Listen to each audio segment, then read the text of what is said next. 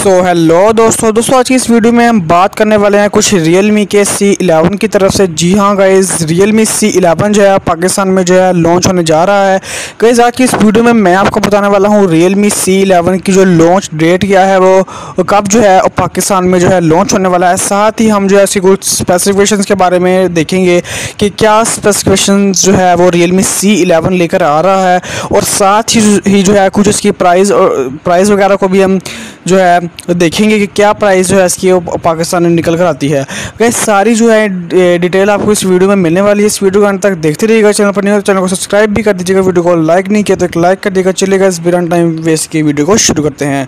तो बस सबसे पहले अगर हम इसके बात करें कि Realme C11 की जो लॉन्च डेट क्या है, तो भाई इसकी जो लॉन्च डेट अभी जो है कन्फर्म नहीं हुई, मगर ये ज़रूर कन्फर्म है कि जुलाई के जो मंथ है, अभी जो है जुलाई का मंथ जो है चल रहा है, तो जुलाई के मंथ में जो है ये Realme C11 पाकिस्तान में लॉन्च हो जाएगा।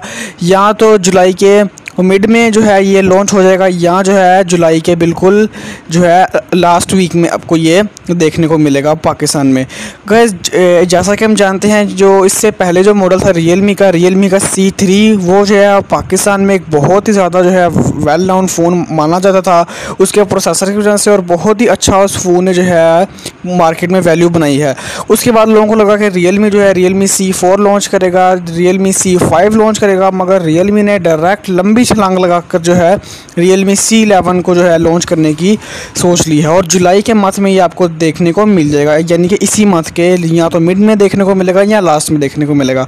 तो अगर अब हम बात करें कुछ इसकी स्पेसिफिकेशंस के बारे में, तो अगर इसकी जो बिल्ड क्वालिटी की बात करें तो यहाँ पर आपको वही प्लास्टिक का जो है आपको बॉडी जो है देखने को मिलने वाली है। साथ ही इसमें जो आपको कुछ पीछे टेक्सचर होगा वो आपको थोड़ा चेंज मिलने वाला है। और इसके जो अगर कलर्स की बात करें तो यहाँ पर आपको दो जो है वो कलर्स अवेलेबल होंगे। एक जो है आपको ग्रीन कलर में मिलेगा, और जो है आपको एक वाइट कलर में देखने को मिलेगा। यहीं पर जो है अगर उसके कुछ डिस्प्ले की बात करें तो यहाँ पर आपको 720p का IPS डिस्प्ले आपको इस फ़ोन में देखने को मिलने वाला है।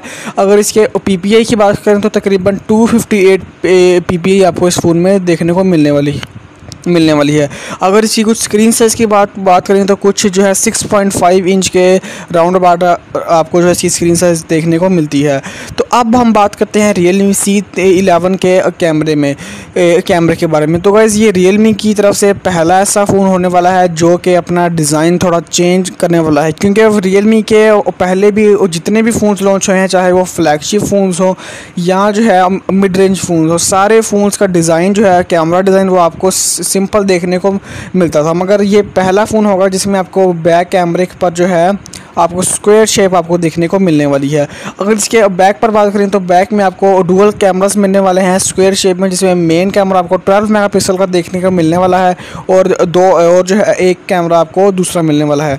अगर यहीं कुछ फ्रंट कैमरे की बात करें तो यहाँ पर आपको जो है एक ड्यू ड्रॉप नॉच देखने को मिलेगी, जिसमें आपको 5 मेगापिक्सल का सेल्फी कैमरा देखने को मिलने वाला है।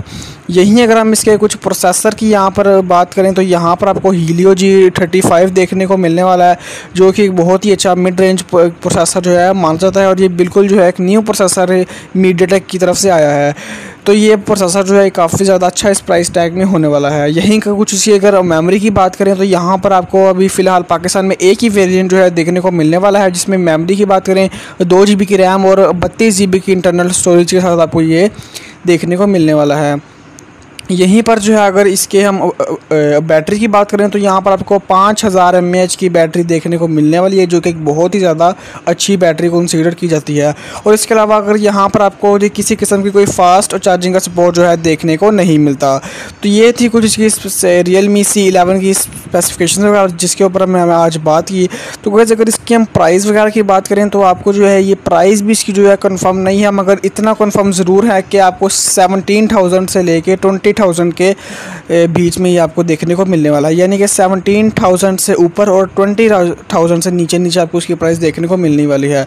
अगर इस स्पेसिफिकेशंस को इस प्राइस के साथ जो है कंपेयर किया जाए तो ये बहुत ही अच्छी स्पेसिफिकेशंस अपने इस प्राइस टैग में ला रहा है। गाइस अगर आप भी इस फ़ोन को ख़रीदना चाहते हैं तो मुझे कमेंट में ज़रूर बताएंगे अगर आप जो है इस फ़ोन का जो कौन सा फीचर आपको इस फ़ोन का पसंद आया है। सो गाइस अगर आपको ये वीडियो अच्छी लगी हो तो वीडियो को लाइक ज़रूर करें, चैनल पर नहीं हो तो चैनल को सब्सक्राइब करना ना भूलें। मुलाकात होगी अगली वीडियो में। तक के लिए अल्लाह हाफिज़।